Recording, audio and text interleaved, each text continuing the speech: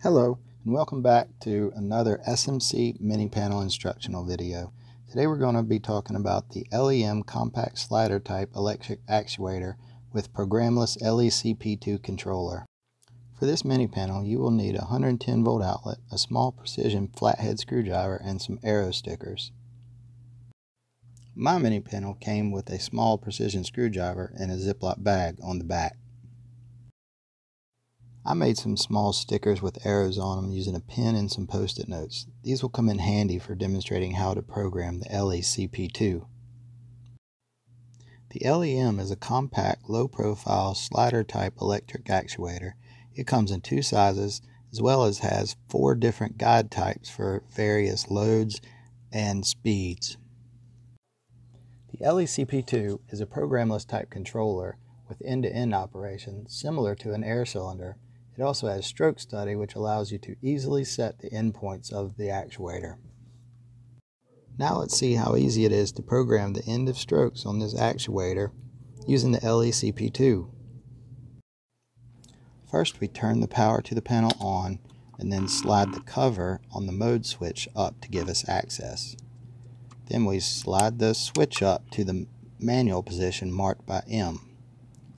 Now we turn the dip switch until the display shows F.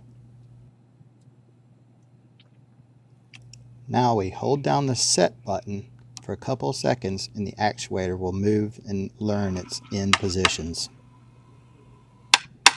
Now we move the mode switch back to A for automatic. We push the start switch and see the actuator move through its 3 set positions. These 3 positions are controlled by a sequencer on the back of the panel making 2 different switches, as you can see in the above graphic. Now let's take a look at what it takes to program the intermediate position. I put some stickers on the actuator so you can tell what position it is and later what position we want to move to. With the actuator running, you can see in the 3rd position or intermediate position, the arrows on the stickers line up pretty good. I push the stop button and then switch it back to the manual mode and then change the position setting switch to 3. Once it's in position 3, you push the set switch temporarily and it moves the actuator to the 3rd position. Now I'm going to move the top sticker to give us a new target for the 3rd or intermediate position. Once I move the sticker, I hold down the set key until the 3 starts to blink. Now I use the jog buttons to adjust the position of the actuator until the arrows are lined up. Once you're satisfied with the 3rd positioning of the actuator, you hold down the set key again until the 3 stops blinking. Notice when you let go of the set key, the 3 will blink faster than before, so you can push the set key again and it'll stop blinking. Now the 3rd position is set. Let's check it by setting it back to automatic mode and pushing the start button. You can see that the arrows now line up in the new position just right. The LECP2 also offers a direct teaching setup where you move the actuator manually into position for intermediate steps. Let's take a look at that. With the actuator stopped, I've moved the mode switch back to manual.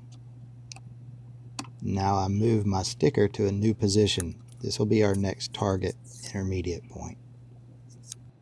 With the position switch set to 3 on the display, push the set button. That'll return the actuator to the previously programmed intermediate position.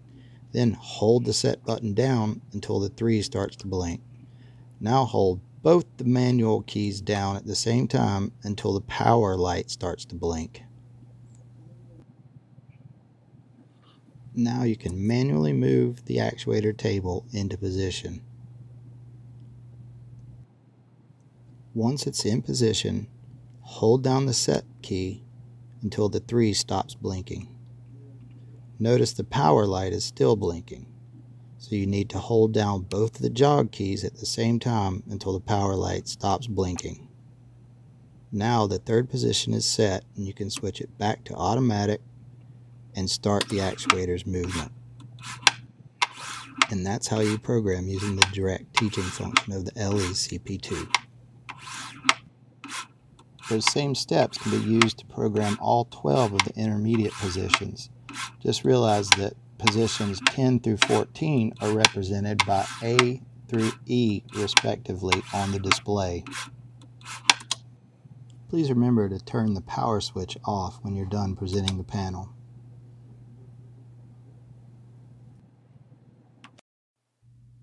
Thank you for tuning in for this SMC mini panel instructional video.